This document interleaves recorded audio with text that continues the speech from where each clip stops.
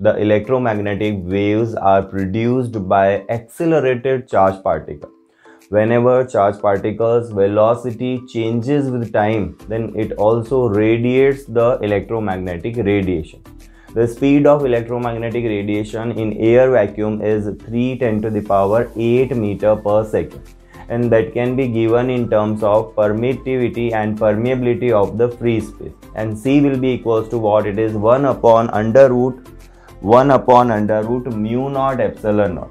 And this formula can easily derive by using the values of mu naught and epsilon naught. If epsilon naught is the absolute permittivity, which having the value 1 upon 4 pi 9 10 to the power 9, and mu naught is absolute permeability, which is having the value 4 pi 10 power minus 7. When we multiply these two, then we get 1 upon c square, and hence we can write this equation C equals to 1 upon under root mu naught epsilon naught.